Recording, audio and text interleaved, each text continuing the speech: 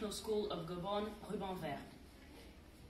Our team consists of 4 members: Henry, Vidit, Rishit, and Clément.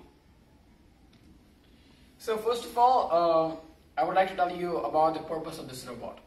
So we wanted a robot to be environmental friendly. So we created a robot which basically sorts out the garbage into different categories such as plastic, paper, and glass.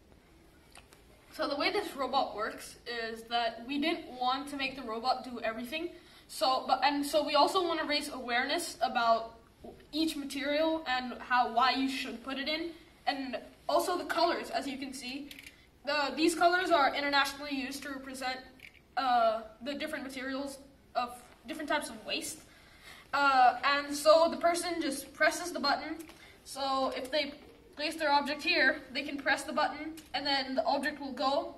Then these pushers will push it into whatever bin they want.